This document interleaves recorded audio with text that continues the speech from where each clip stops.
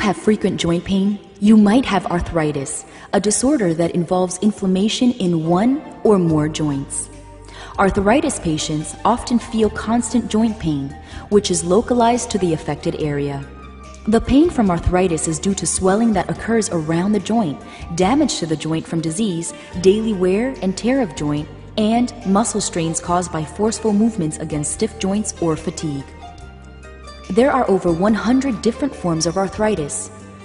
The most common form, osteoarthritis, degenerative joint disease, may be a result of trauma to the joint, infection of the joint, or aging. Other common forms of arthritis include rheumatoid arthritis, arthritis caused by infection, and psoriatic arthritis. Precise treatment of arthritis depends on the specific type, and your physician can help you develop a personalized treatment plan.